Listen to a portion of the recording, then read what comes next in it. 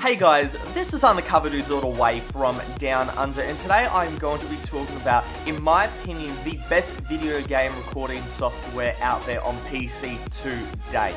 Now, this is NVIDIA Shadowplay, and I have to go and say straight out that this is only for NVIDIA graphics cards. If you have an AMD, it won't work. However, if you're deciding if you want to go and buy an NVIDIA graphics card or an AMD graphics card, I highly suggest that go and get a NVIDIA purely for this program, and you guys will go and see why. Shadowplay is absolutely amazing. So let's have a look. When you go and load up NVIDIA GeForce Experience, it's already in build, so that's fantastic. You don't need to go and download any extra programs. And the interface is really simple. So you've got an on and off button, that's fairly self-explanatory. We've got a couple different modes. We've got shadow time, and I'll talk about that later. But let's go first up with the quality. And the quality is absolutely fantastic with this program. You can have your resolution set to the in-game, obviously that's what you would want it to be. And then you set your bit rate. I like to max it up at 50 right here. And then you can go and set your frame rate at 30 or 60, which is basically the industry standard. If you want to have smaller file sizes, obviously 30. If you want to get that pure, crisp, smooth video, then 60 FPS is for you. It also goes and supports in-game and microphone recording. However, this is only on one track. It isn't on two tracks like it does in DxTory and Action, which are two other really good recording programs. However, you have to go and pay for those. This one is free. If you got an NVIDIA graphics card, this is no extra cost to you. So I really want to go and point this out because this program's really nice. So let's go back to mode and shadow time. So let me give you an example. Let's say you're playing a video game, whatever, and you get this really cool 1v5 clutch, let's say in Counter-Strike Global Offensive, and you forget to have your recording program recording your screen.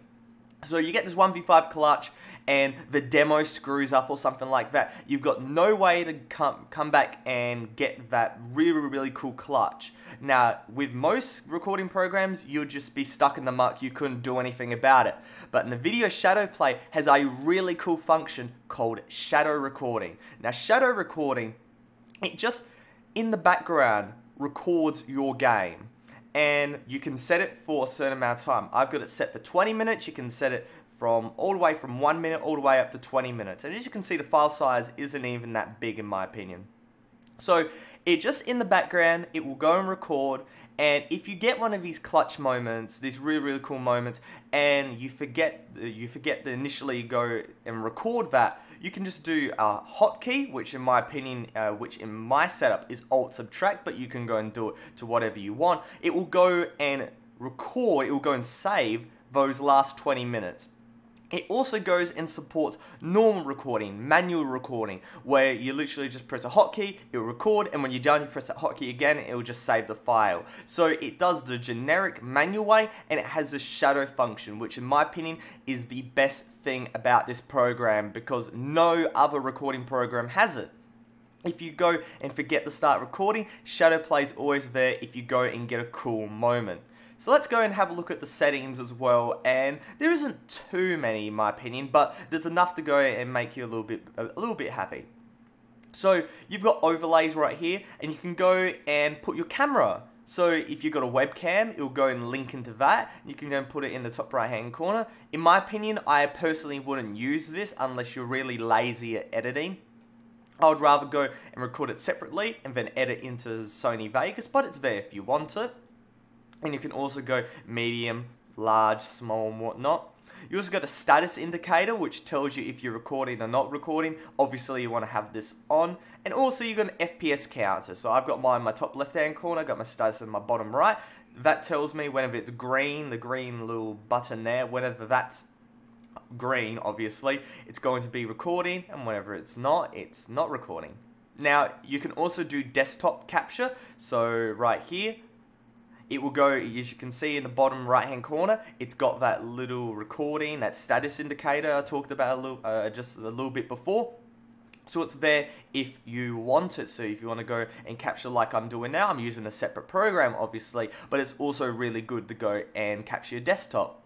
Now your microphone, you can go and have it as always on. I really do prefer to have it on this mode. You can have it on push to talk as well if you only want to record certain parts. And then you just got a shit ton of keyboard shortcuts, as you can see. Shadow recording, you can do there. Toggle manual recording on and off, blah blah blah.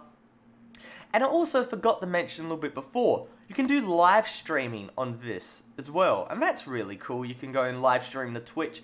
It just kind of cuts out the middleman of using a program like Open Broadcaster software. You can just go and use it from here. I'm not going to go and set it up, but you can just log in, blah blah. It's really easy to go and set up, and that is absolutely fantastic if you don't want to do all the, you know, the quote-unquote work to go and get a live streaming program set up. So let's go back to the settings right here, and as you can see, it's really not that many. You just got a save location, and one really cool thing about this save location, if we go to my Shadowplay, it goes and does it in according to the type of game. So Counter-Strike Global Offensive, it will do it in the Counter-Strike Global Offensive file. You've got League of Legends, it'll do it in the League of Legends folder, which is absolutely fantastic when you go into a program like DxStory, which is I personally use most of the time for my live commentaries. It just has all the different games here, and I have to manually go and make my different folders to go and differentiate it. That's the same for Bandicam, as I'm using right now to record this video. It's the same for Fraps. It's the same for everything, except for Shadowplay, and that's really cool. That's a nice little neat function. Then you got a temporary files location. Obviously, you want that on your fastest hard drive, so I've got that set to my SSD. But overall, this program is super simple to go and get set up. You just got to go toggle around with some sliders and shit. And in the end, it's one of the best recording programs in my opinion. I highly suggest you guys to go and download it. If you have an NVIDIA graphics card, if you have an AMD graphics card, there is an alternative to this program, but I don't really think it is as good. But there is my overview of NVIDIA Shadowplay. Hopefully you guys enjoy it. Hopefully you guys use it. And if you do, make sure send me a private message showing me your video, because this program absolutely blitzes everything else in its all its competitors at. Just completely blitzes it. But other than that, it's Undercover Dudes all the way from down under.